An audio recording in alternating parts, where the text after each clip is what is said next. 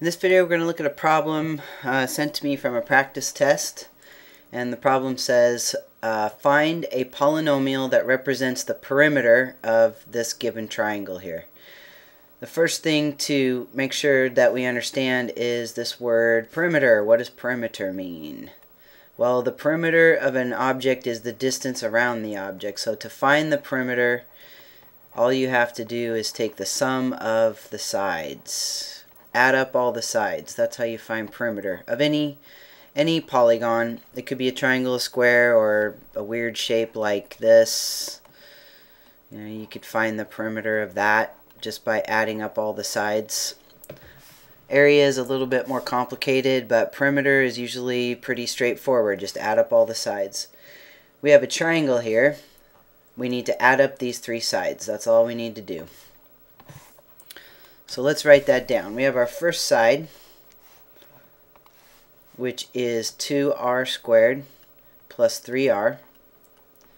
And then we have our second side, which is 5r plus 5. It doesn't matter what order these are in. And then the other side is r to the third plus r squared plus 3. To find the perimeter of the triangle, then, we need to add up these three sides. That's basically the answer. That's a polynomial that represents the perimeter. The only thing we have left to do, which we should always do when we're working with the polynomial, is make sure that it's simplified. In this case, we want to combine like terms. We have a bunch of terms here. We've got 1, 2, 3, 4, 5, 6, 7 terms. Now we did have three sides, but one side here had 2 terms in it, another side had 2 terms, and then another side had 3 terms. So when we add them all together, they become one polynomial with a total of 7 terms. And now we can combine those like terms.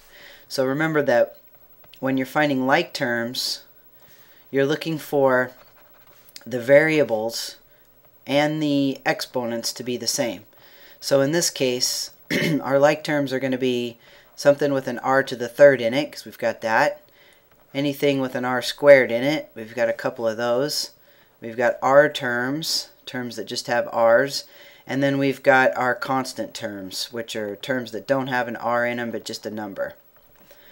So for our, let's do this a little bit more color-coded. So for our r to the third terms, we have just got this guy right here. That's it. For our r squared terms, let's do that in black. R squared. We've got 2r squared, and we've got an r squared here. For the r terms, we've got a 3r and a 5r. And for our constant terms, let's keep those green. For our constant terms, we've got a 5 and a 3. Now we're going to combine those together and write our final answer. Our r cubed term, r to the third, we've just got this one term right here, r to the third, so we'll just bring that down. There's nothing to combine him with, okay? Now we've got our r squared term, we've got a 2r squared and an r squared. So remember, if there's no number in front of the r squared, you need to think of it as 1r squared, because 1 times r squared is just r squared. So what you're really doing is you're adding 2r squared plus 1r squared, which gives you 3r squareds, and it's a positive 3, so you write plus 3r squared. For the r terms, we've got a 3r, a positive 3r, plus a 5r. Actually, all these are positives and pluses, but if there were minuses in here, you'd have to think of it as subtracting or a negative. 3r's plus 5r's is 8r's, so we have 8r. And then for our constant term, let's see, we did these, and then we just did the r's. For our constant term, we have a plus 5 and a plus 3. 5 plus 3 is 8, positive 8, so we write plus 8. Now we've got 4 terms, and none of these are like terms because their variables are different, so it cannot be simplified any further, and this is the final answer.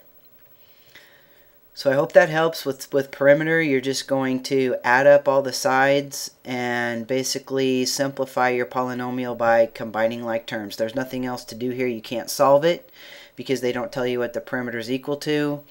They're just asking you to find a polynomial, and this is the polynomial right here that represents the perimeter.